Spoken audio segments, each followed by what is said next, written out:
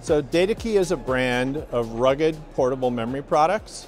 So we take industry standard non-volatile memory, we solid over mold that into one of our proprietary form factors, and then we make the mating receptacles for those memory products. And those receptacles are designed for harsh environments and high cycle life operation. It's actually pretty specialized. We're pretty niche.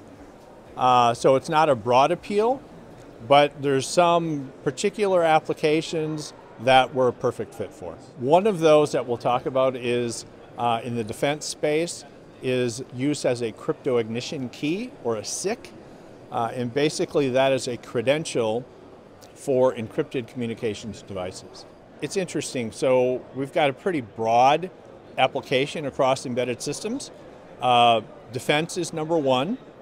But almost every other market vertical we do play in, so industrial, ag, medical, almost everything except consumer. So we've come out with a new product called our Mini-Bar series, and it's actually comes after the previous new form factor that we launched in 2009, so a while back, called the Bar, and it is actually a scaled down version of that product. Like the Bar product, the Mini-Bar product is designed to be integrated into a corner, and that allows you to reduce the amount of front panel space taken up, and it also allows you to reduce the amount of volume taken up inside the box. So with the Mini-Bar receptacle, we've got two different versions. One uses an 8-pin header connector, and then the other one has no connector at all, but has these flat target contacts. And then we offer an interface board with pogo pins on one side that make contact with those flat targets. And then on the top side, we've got an FPC connector, so you can connect back to your rest of your circuitry using a flat flex cable. Primarily, it'd be used for defense applications. So one of the specific applications where the Bar is used in, and we think this would also apply for the Mini-Bar as well, is as a crypto ignition key. And that is a credential that is used in encrypted communication products.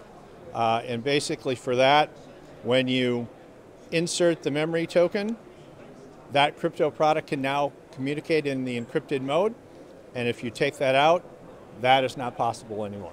And then on the memory token side, we've got 4 different versions, all use serial EEPROM, and engineers can choose from an SPI interface or I2C, 16 kilobits or 256 kilobits.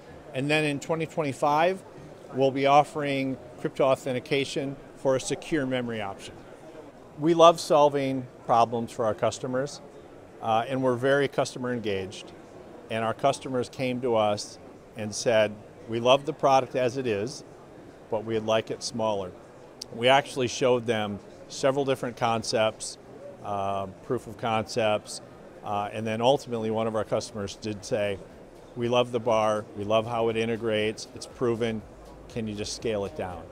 So that's what we ended up. We listened to our customer, and the result is the Mini-Bar.